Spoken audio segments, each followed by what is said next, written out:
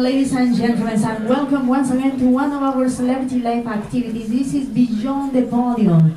Today with the topic scientific theories that were wrong. And for that I have Gary Kramer. Please put your hands together for Gary.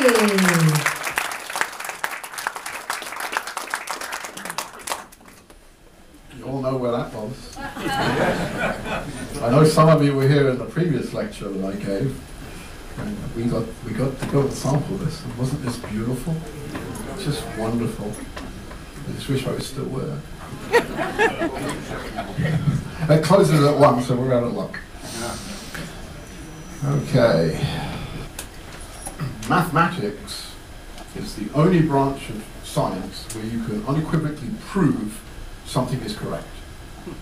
And then you can move on and build on that. Every other branch of science comes up with a theory that fits the observable facts. Using that theory you make predictions, and as long as you can validate those predictions, then that theory stands. But it can be wrong. And as you'll see, some of these theories in our history that lasted a long time were wrong. No. He actually had a recipe for making mice. A piece of soiled cloth and wheat, and you leave it for 21 days. He had another recipe for scorpions. Basil, placed between 2 bricks and left in the sun. I don't know how he could have come up with this, because almost every time he tried it, it must have failed. I guess maybe it happened once. Somehow that, he left soiled cloth with some wheat and then came back and found a mouse eating the wheat. I don't know, but yes, this is what they believed then, and 1580 to 1644. This wasn't laid to rest until Louis Pasteur came along in 1859 again, and it was his research that showed microorganisms are responsible for doing things such as spoiling beverages, wine, beer, and milk. And of course you've heard the name Pasteur, probably, with connection of other things too. I love some of his responses to the criticism. I really should remember some of these. Calculation can only lead you astray.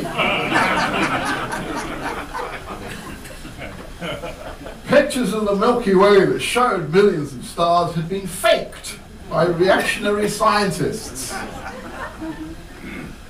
And here's how pervasive this crazy theory was. Well, maybe it's not so surprising, because Hitler was crazy too, right?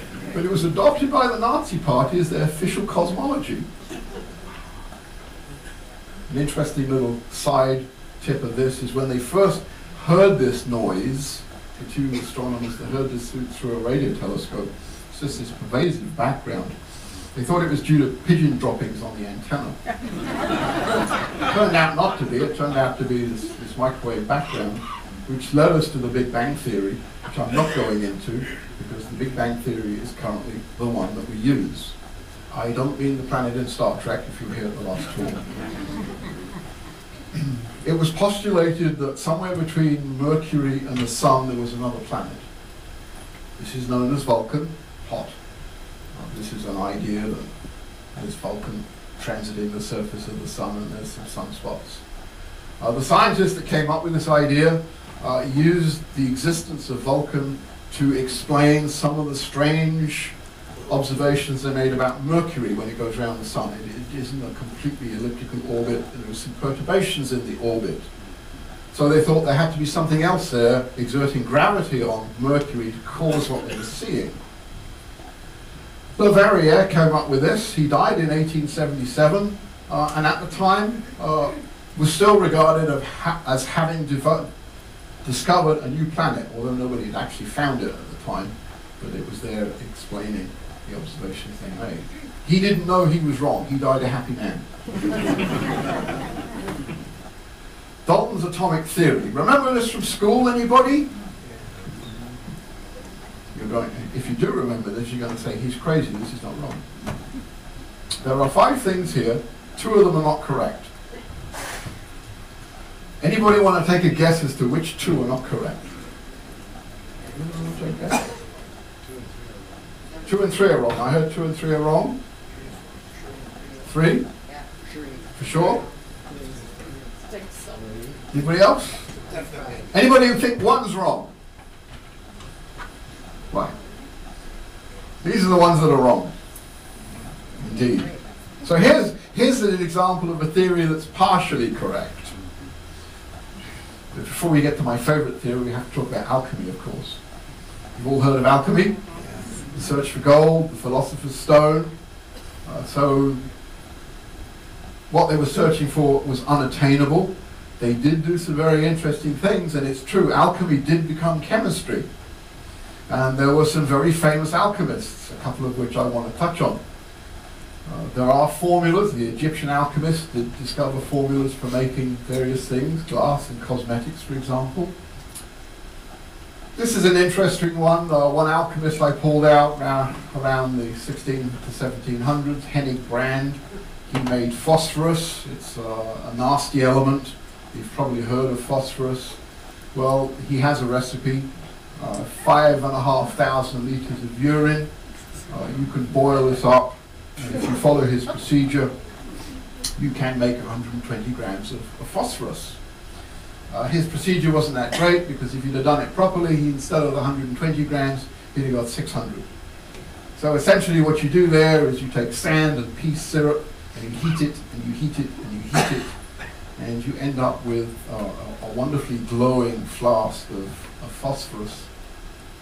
This is what it looks like. So the pea syrup and the sand and the torch stand, you heat it up, and you collect phosphorus. So I know you're all dying to go home now. Try this out for yourselves. We'll warn you, phosphorus is a really nasty substance, so please don't try this at home. Phlogiston, this is my favorite, personally, my personal favorite, phlogiston. Originates in 1667, when they were trying to explain what happened when things are burned.